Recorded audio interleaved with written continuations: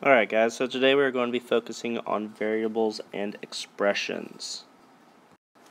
The vocabulary for this lesson is, we have variables, algebraic expressions, terms, factor, power, exponent, and base.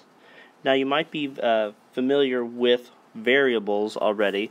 The most common one that we like to use is x. X is an example of a variable. X could be anything. It could be 2, 1/2, 1/3, 5,000. A variable could be any number. The algebraic expression is when you have a variable along with another number. So for example, an algebraic expression could be 2x plus 4. This is an example of an algebraic expression.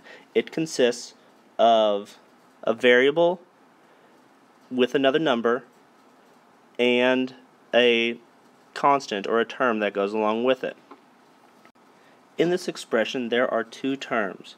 We have 2x is one term and just the number 4 is another term. 4 is a constant term. A constant term basically means that this number 4 is never going to change. It's always going to be a 4.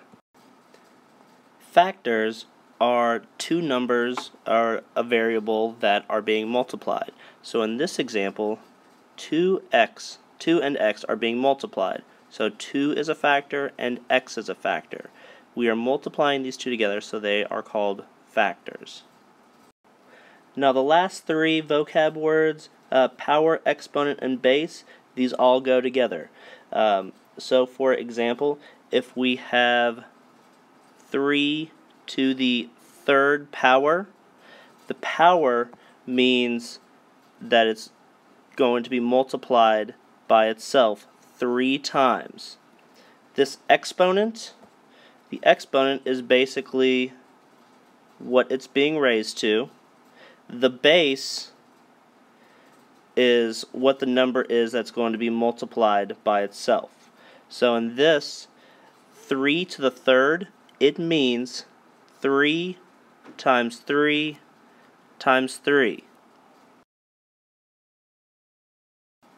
When we are given an algebraic expression and it tells us to write it into a verbal expression, basically what they're wanting us to do is to phonetically just write out exactly what we see.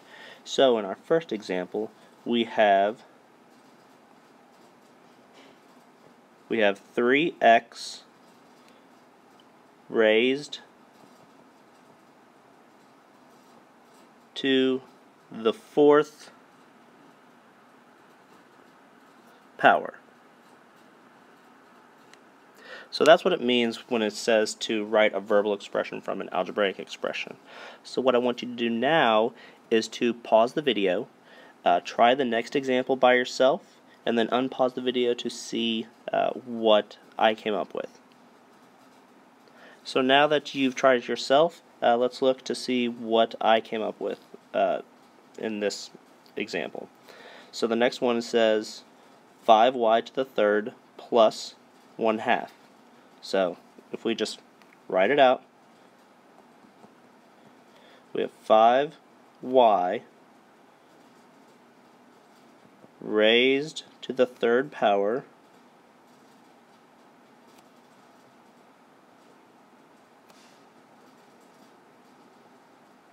plus 1/2.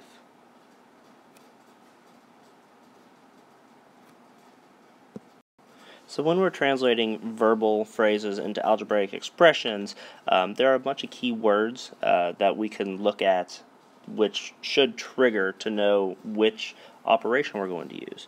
So for an example, in addition, if we are talking, if we have like 2 more than, if Sally has 2 apples more than Max, it's going to be x plus 2, because they're going to be more than something, or the sum, or increased by, or if you're going to use the word plus. Those are examples of addition.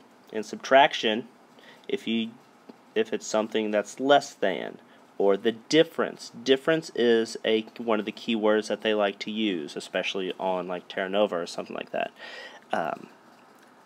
In multiplication, product is a big multiplication keyword, and of course times, like we're used to seeing. Now division is the quotient of. Quotient is another one of those keywords that you would just use for division, or it's divided by as well. So I recommend writing all of these phrases down in your notes, just so that you can look back at it when you're doing your homework or studying for a test. So when we are writing algebraic expressions, we're going to want to look back into our notes to find the word list that we wrote out. And let's look at the first example. It says the product of 6 and y. So one of the key words that we're looking at is product. So we know when we see product, we mean that we're going to be doing some multiplication. So what are we going to be multiplying? In this, we are multiplying 6 and y. So when we write that, we have the product of 6 and y. We can have the little dot in between to show 6 is being multiplied by y, or we could also rewrite it as 6y. The 6 and y could just be right next to each other. Now what I want you to do is pause the video and try the next example by yourself. Now that you're finished, let's look over what we have tried. So we have n squared increased by 5. So let's look at our keywords that we're looking at. Increased by, this means that we are going to be doing some addition. And what are we going to be adding? So in this one, it says we are adding n squared, and we are adding 5. So the way that we write n squared, we write our n, and then with the squared, we're talking about powers. So n squared basically means n to the second power, and we are increasing it by 5. So we have n squared plus 5.